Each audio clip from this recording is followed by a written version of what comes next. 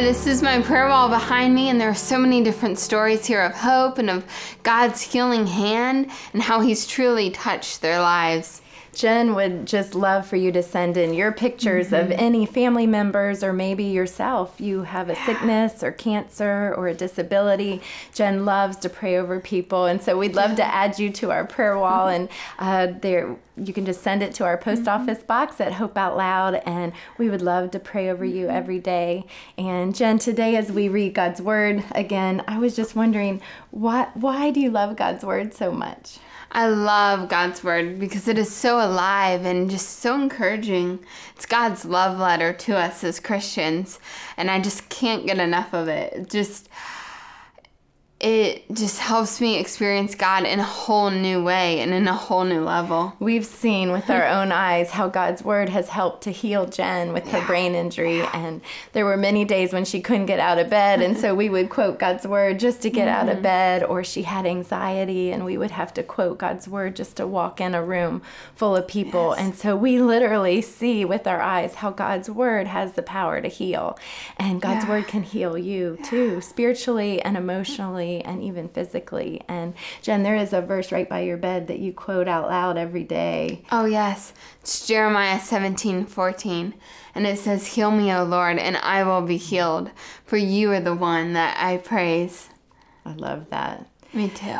Today, Jen, we are looking at Philippians 3, verses 12 through 31. And there's a scripture here that you love, and Paul is saying that he's not perfect, but he's pressing on. And in verse 13 and 14, he says, "Brothers and sisters, I do not consider myself yet to have taken hold of it, but one thing I do, forgetting what is behind and straining toward what is ahead." To win the prize. I love that. Yes, so he says, I press on toward the goal to win the prize.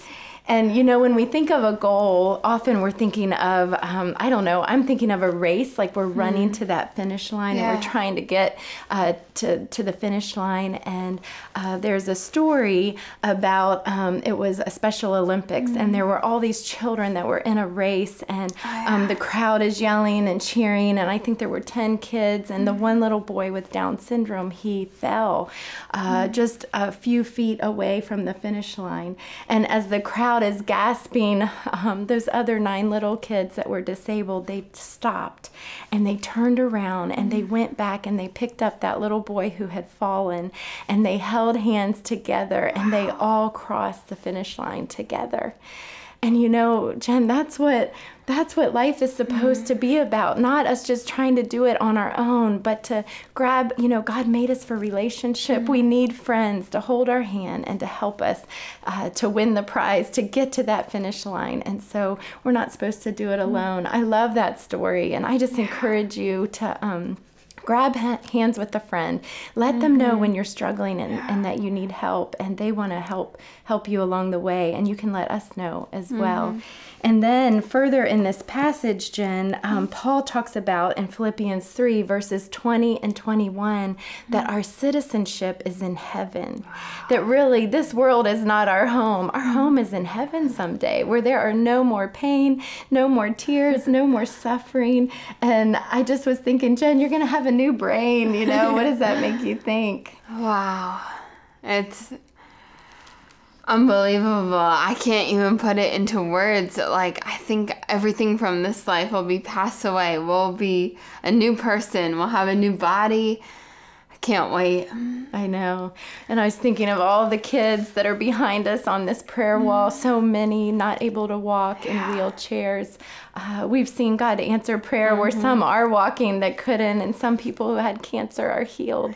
But there are some that still struggle every day. And in heaven, when we cross that finish line, we're going to be with Jesus forever, where there is no more pain and no more suffering. And I can't wait until that day. And as you're commenting today, we would just love to hear from you. Maybe just one truth that God spoke to your heart today. One thing, one takeaway that He spoke to your heart from this passage. And maybe what you're excited about when you get to heaven. Jen, I know you love that song, I Can Only Imagine. Oh, yes. Yeah. I love this song by, it says, "I can only imagine what it will be like when I walk by your side. I I can only imagine what my eyes will see when your face is before me. Yeah. And you know, I think of when Jen gets to heaven and when you get to heaven, Jesus is going to look at us and say, my daughter, your faith has healed you.